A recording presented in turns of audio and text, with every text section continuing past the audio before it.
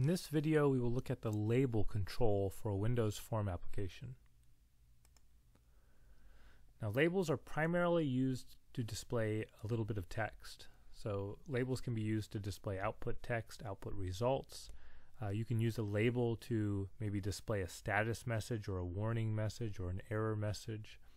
And labels are also used to label other controls.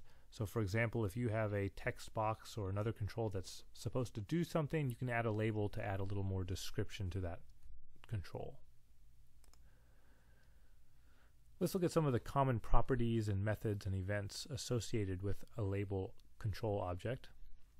Some of the common properties you can use are the text property. The text property is probably the most important property of the label. The text property contains a string of text that just shows what is being displayed in the label. The font property might be useful. You can change you can change the font type, size, whether it's bold, italic, strike through, etc. So you can make labels look different. Labels have a back color and a fore color property, which lets you change the background of the label and the text color of the label. And labels have a visible property, which is a Boolean value. If the visible property is true, you can see the text of the label. If it's false, you can't see it. Some methods that might be useful. The label has the show method and the hide method. The show and hide methods basically do the same thing as setting the visible property to true or false. So they can help make a label disappear or appear. And the default event handler, or the default event for a label, is the click event. And while the click event is the default event for a label, usually labels aren't used as clickable items. They're meant for displaying text labels. So quite often when we use a label, we are not using it. The labels aren't often associated with an event. Let's look at an example or two. So here I have Visual Studio opened up. I have a Windows Form project built. To get to my controls, I'm going to go to my toolbox, and there's a little pin here where I can set it to kind of stay open or close. Now, if you don't see the toolbox in your Visual Studio, you can go up to View, and then there should be a toolbox option that should enable it. Now, the toolbox has a bunch of controls, and we're going to go through several of them in videos. But under this common controls group of tools, we're going to find a label. So a label provides runtime information or descriptive text for a control. So to add a label to our project, I'm going to take the label and drag it onto our form in design view. Now, if you're in another view like form1.cs, you will not be able to see your toolbox items.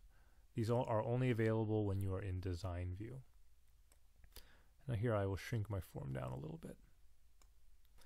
So here's what a label looks like. When I drag a label object onto my form, I instantiate a label object behind the scenes, and that object's name is label1. So the object's variable name is label1. If I go to my Form1 designer code, and I should see here that in the designer.cs file, I am creating a field variable that is of type system.windows.forms.label, and it's the field name is label1. So label1 is the field variable of type label that I've instantiated in my form. And then if I open my initialized components, here's the actual instantiation. I'm creating my label1 field variable is equal to a new label1 object. I'm calling the label default constructor to create this object. And so that's going on behind the scenes. Okay, let's look at some of these properties. So we showed the text property. The text property of the label contains a string of text. So I could say output text here. And whatever text value I put into the text property of my label, that's the text that's displayed. And then we can go up here and notice we have a font property. We can change the font to different font types. Here we go. I'll pick something scripty here and we'll make it a little bit bigger. We can set the size, bold, strikeouts, and change what our text looks like. I can go up to the background color and I can set a different background color for my text if I want. How about Misty Rose? You can see just the kind of area around the back of the label changes color there. That might not show up very well. Maybe I'll go a little bit, whoops. Change that back. Select my label. I'll change this to something a little more visible. How about gold? There we go. And then there's a foreground color property if we wanted to change the foreground color of the text. How about to white? So there you go. And if I run my form, we can see that all of these changes that I'm making to the label are showing up in the actual, when the application is running. Now, let's create another label. I drag another label out here. It's called label 2. And it looks like it captured the same font coloring as my previous label. So I'm going to go to my foreground color, change this back to black. And this time I'm going to register an event for my label. I'm going to create an event, a click event handler.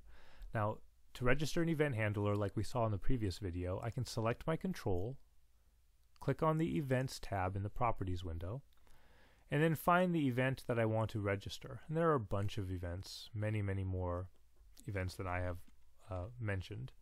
And I could go here and I could call this handle label 2 click and register a click event handler for this label.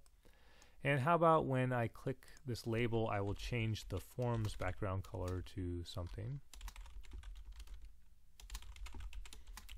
Change it to aqua. So if I click on my label 2, here I can click on my label 1, nothing happens, but if I click on label 2, the background changed because I registered an event, a click event handler for this label control object. But again, just because we can register a click event for a label doesn't mean we need to. So it depends on what your application is trying to do. Let's grab another label here. Here's my label 3. Again, it looks like the default color has changed from black to white. Let me change that foreground color back to black so we can see it. This time I'm going to just double click on my label object. When you double click on any control object, what happens is it will register the control object's default event handler for you.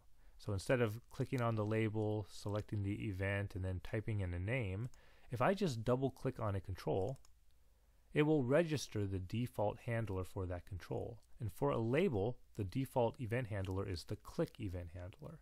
So instead of me typing out the method name to handle this event, Visual Studio gave me the label3_click name for free. So how about when I click on label 3, I'm going to take the label 2, I'm going to say label 2's dot visible property is going to be, I'm going to change it to false. So I'm going to try to make label 2's visible property false, and we'll see what that does. So I click on label 2, it changed the form's background color to aqua. I click on label 3, and my label 2 disappeared. The visible property went from true to false, and now I cannot see that label. Now that label wasn't deleted, it's still behind the scenes, but if I wanted that label to come back, I could call the label2.show method, or I could set label 2's visible property back to true. All right. One last thing I'm going to do is, for label 3, let's give it some default, let's give it some text. I could change the text directly from the design view. So I could go to my text editor here and change my label 3 text in the properties window. But I'm going to show you that we can also change the label 3's text programmatically. So for example, here I'm going to make once I click on label 3, let's make label 3's text show or tell that label 2 has disappeared. So I'm going to say label3.text is equal to, now I need to set this to any string of text. So I could just say label 2 is gone, or is not visible. And this would work. I could create any string of text and store it to my text property of my label 3, and that's the string of text that will appear in the form. But also we can use a method called the string.format method. And the string.format method works very similarly to the console write or writeLine method, in that it allows you to create formatted text. So let me give you an example here. So here I'm going to insert formatted text and insert a value.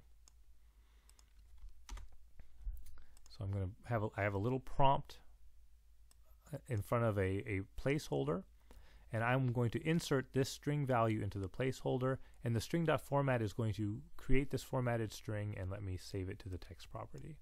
String.format always returns a string value. But string.format could be useful if I wanted to insert, for example, numeric values or currency values into a string. All right, let's run this. So when I click label 2, the background should turn aqua. When I click label 3, label 2's visible property should be set to false, so label 2 should disappear. And label 3's text, instead of showing label 3, it should show the string 2 little carets and then label 2 is not visible. And there we go. So I hope this is a quick example of some of the ways you can use a label.